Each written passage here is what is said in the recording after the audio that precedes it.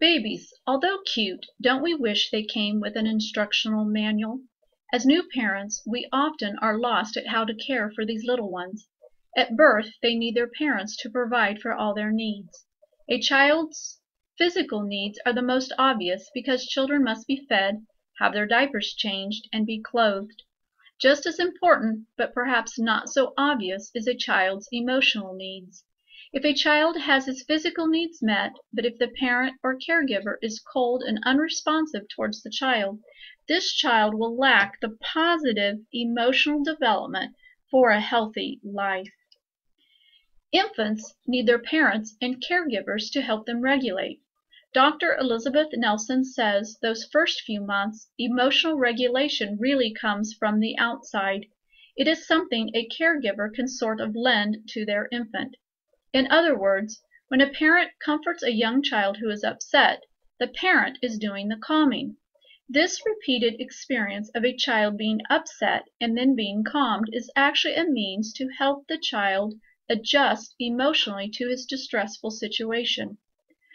Early experiences and attachment can't really be severed from parents and caregivers because it is the significant adults in a child's life that will create either the positive or negative experiences for that child.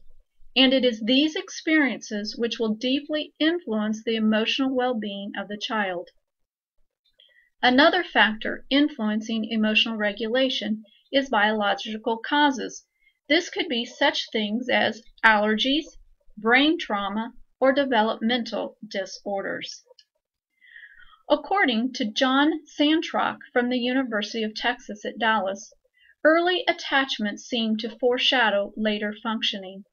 Healthy attachment is a special relationship that should develop between parents and their child. It is a positive emotional connection due to a nurturing and secure relationship between parent and child. Secure attachment is a result of consistent, loving responses from a parent that provides safety and security. On the other hand, any insecure attachment has the characteristics of unpredictable responses from a parent. The child just doesn't know what to expect. His needs are often met with indifference, ridicule, or insensitivity.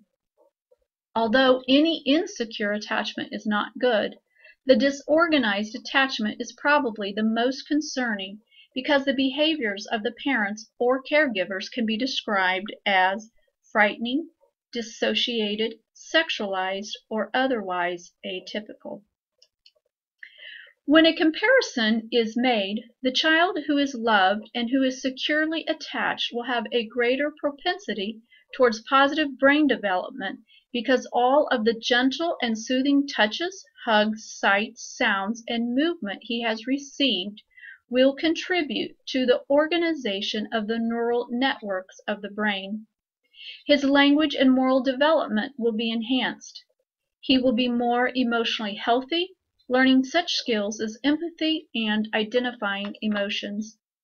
A child who has learned emotional regulation in a loving home environment is better prepared for school and academic curriculum. Compare this list to the neglected child and one can see what a great advantage the loved, securely attached child has over the neglected child. How can parents promote secure attachment which assists the child in his emotional regulation?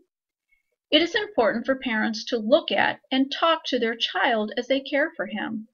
Digital devices are so common, and it is tempting to think a parent can play games or text while feeding or interacting with the child.